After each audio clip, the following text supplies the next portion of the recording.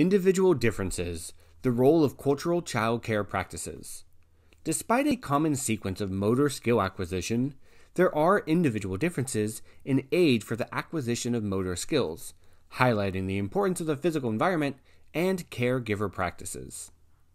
Ever since milestone charts attempted to document what quote-unquote normal ages to achieve motor milestones are, variation in type and timing of motor development have been reported. For example, motor development in non-Western countries was found to differ from Western norms, and these differences were related to differences in caregiving practices. Even within the Western world, there is cultural variability in the timing of motor milestone attainment. Differences in cultural beliefs and caregiving practices lead to differences in when children achieve motor milestones. For example, there are differences between Dutch and Israeli caregivers in their beliefs about motor development, such that Israeli caregivers attribute more importance to encouraging motor development in the quote-unquote right order and obtaining expert advice. Dutch caregivers, on the other hand, attribute greater importance to letting children follow their own pace in motor development. Studies show that motor development of Dutch children is delayed compared to children in other Western countries, including Israel.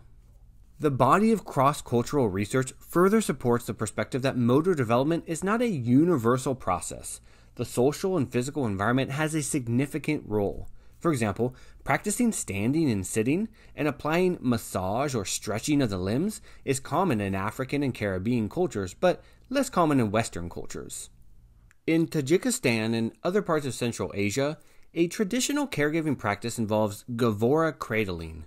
Children from birth to 20 months of age are bound on their backs in a tightly wrapped swaddle with arms extended along the sides of the torso and legs straightened and tied together for more than 20 hours per day for some children. Infants are not unwrapped for feeding because mothers lean over the cradle to breastfeed, and they are not removed for toileting because infants urinate through an external catheter and defecate through a hole in the bottom of the cradle. According to the prevailing view among pediatricians and psychologists, severe movement restriction in infancy could have deleterious effects, especially across the first 2 years of life, a critical period in children's health and development. For example, the extended and abducted position of the legs, especially in the first few months, could lead to hip dysplasia or pigeon-toed gait. Extended time in the supine position could lead to brachycephaly, flattening of the back of the head. Restricted movement, especially in older infants, could delay development of postural and motor skills.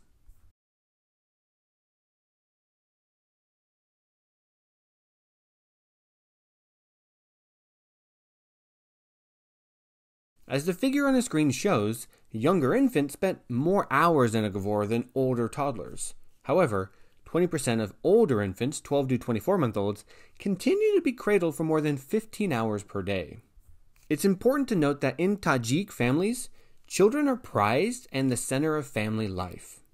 Tajik caregivers responded immediately to vocalizations from their cradled infants by feeding them, rocking them, or singing to them. Mothers, grandmothers, aunts, neighbors, and older siblings were readily available, interchangeable, and responsive, and Tajik children of all ages, including siblings and village children, surrounded the gavora and interacted with the infants. One value of a cultural approach is the discovery of new phenomena that challenge widespread assumptions about caregiving practices and the quote-unquote natural course of child development. Cultural beliefs, customs, and practices, geography, climate, and village resources compel caregivers to find ways to keep their children healthy and safe.